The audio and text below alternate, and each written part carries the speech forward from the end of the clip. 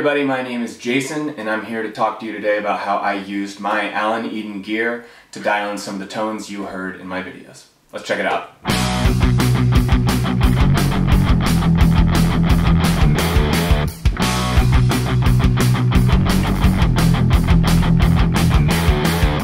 When dialing in my tone for Monkey Wrench, I knew that I wanted it to be very simple, nothing over the top. So I didn't use any pedals at all. I just had my guitar plugged into my amp and I chose to use a Soldano SLO 100. And I cranked the gain pretty high and just everything on 10 as far as the guitar and then in the bridge position for the pickup. The only thing I had to watch out for was the woofiness in the low end just because of all the heavy down picking because of that punk aesthetic.